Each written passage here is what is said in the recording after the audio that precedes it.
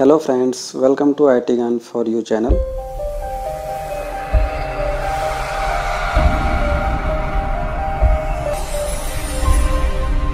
अगर आपके पास अभी भी कोई नॉलेज ड्यू है तो उसके लिए IT Gun फॉर यू है।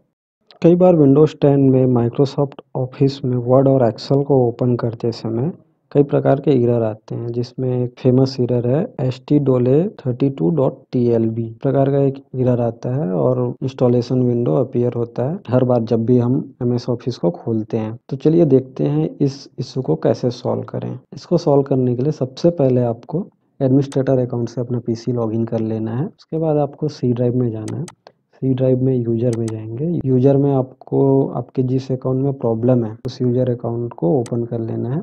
उसको ओपन करने के बाद ये सारे डेटा का बैकअप ले लें। इसमें जो भी डेटास हैं उनको आप कॉपी करके दूसरी जगह रख लें, क्योंकि ये डिलीट होने वाले हैं। उसके बाद आपको दिस पीसी पे जाना है। दिस पीसी में जाके आपको राइट क्लिक करना है, फिर मैनेज पे क्लिक करिए। उसके बाद आपके सामने ये इंटरफेस खुल के आएगा। यहाँ पे आपको लोकल यूजर एंड ग्रुप्स में क्लिक करना है, फिर यूजर पे क्लिक करेंगे। यूजर पे क्लिक करने के बाद आपको यूजर पे राइट क्लिक करना है और यहाँ पे न्यू यूजर पे क्लिक करना है।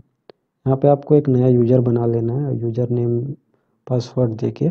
मैं यहाँ पे नया यूजर नहीं बना रहा हूँ क्योंकि मेरे पीसी में भी प्रॉब्लम नहीं है, मैं वो प्रॉब्लम सॉल्व कर चुका हूँ। आपको यहाँ पे नया यूजर बना लेना है। उसके बाद आपको आपके जिस यूजर अकाउंट में प्रॉब्लम है उस यूजर अकाउंट को डिलीट कर लेना है। उसके लिए यूजर अकाउंट पे राइट क्लिक करेंगे और डिलीट। बस आपको इतना ही करना है।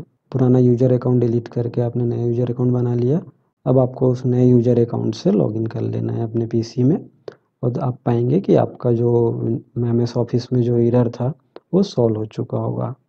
उम्मीद है आपको कुछ नया सीखने को मिला होगा।